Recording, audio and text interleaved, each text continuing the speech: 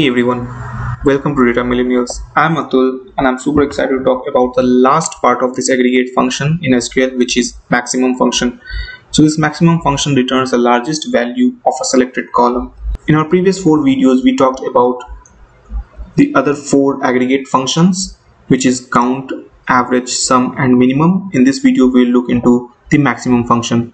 So we have our table promotional mail, where we have details of all the email that has been shared with this subscriber base. And now if you want to find out what is the maximum hour at which a user is opening their email within a day, then you can use this maximum function. So let's write that query. So we'll simply put select max of mail opening time from this email data.promotional mail. So this query will give you the maximum time of the entire population on which the email is getting opened. So the maximum time is 24. Now if you want to get the maximum time at a subscriber level or at a user level, so that you can find out that what is the maximum time on which a particular user is opening their email, you can add the subscriber ID.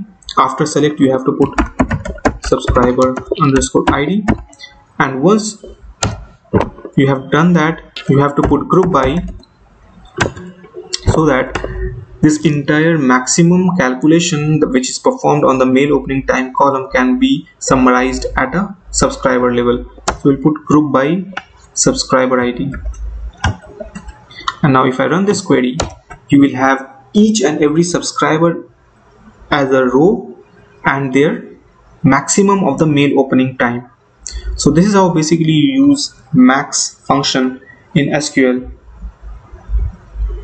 to get the largest value of that selected column.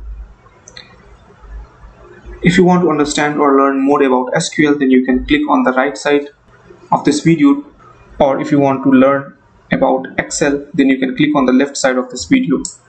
Happy learning and see you in the next video.